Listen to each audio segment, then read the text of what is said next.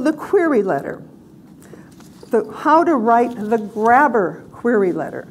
There are 3 things you have to put in your query letter: the hook, the mini synopsis, and a brief biography of the author.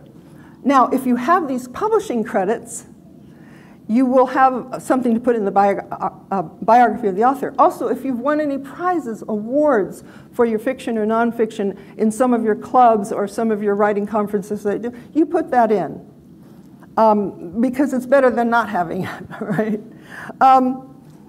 Okay, the most important thing about writing this grabber query letter is it has to be brief. We agents get 3-page query letters with no indentations, so no white space, so you can take a breather. And we don't want to read more than a page. Nobody does. A press release has to be all on 1 page because nobody reads the 2nd page, all right? 1, what does your main character want? 2, what will she or he do to get it? 3, what stands in his or her way? 4, if she or he gets the goal, how are they changed? If they don't succeed, how does that change? Called the character arc. Your main character, you must throw rocks at your main character. You must punish your main character. No getting away with nothing. Don't kill them, because you want a 2-book contract, right? Because you're going to carry on that character, is you have to put them in jeopardy, and then they have to get out of it. It's the basis of every novel ever written. It's the hero's journey. So you don't have just a nice person. Already, the lady who just talked, that this granny's going to get in a lot of trouble by going AWOL. What does he want? What will he do to get it? What stands in his way? If he gets his goal, how is he changed? And if he doesn't get his goal, how is he changed? Because you have to change. Somebody has to change, or it's not interesting to the reader. And if you have been published before, I would not put down a self-published book. I really wouldn't, unless you've sold over 100,000 copies.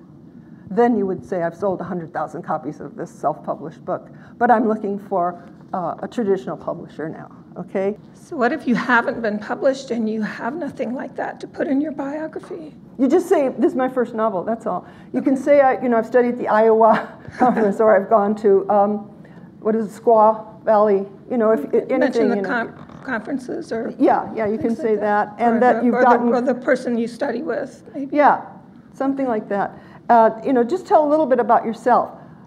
Make it personal to that agent. I met you at the 805 Writers Conference. You made laugh my head off, something like that. Isn't it really flattering? You check out that agent's website or these guides, like the Jeff Herman guide they put out every year. I'm in there. Okay. Find out what they want and how they want it presented. Okay. Because I ask, in my website, I ask for the query letter and the first 3 pages of the first chapter, because I want to see if they know how to write.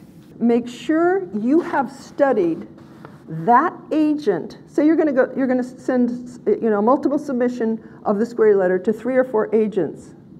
Be sure to change the name, because I do get the name, and none of this to whom it may concern, because that puts us off. It really puts us off. And spelling the name wrong or spelling it 3 different ways tells you this person is his own worst enemy. So make sure you copy edit and have somebody else copy edit it, because they have fresh eyes and they will see mistakes that you missed. So you want to go to Query Letters Galley Cat. Here it is. Literary Agent Query Letters That Worked. Galley Cat. G-A-L-L-E-Y-C-A-T. And wow, will you find a lot of good stuff on there. There are 2 books I want to tell you about before I get started. Query Letters That Worked. I got it on Amazon by Angela Hoy, H-O-Y.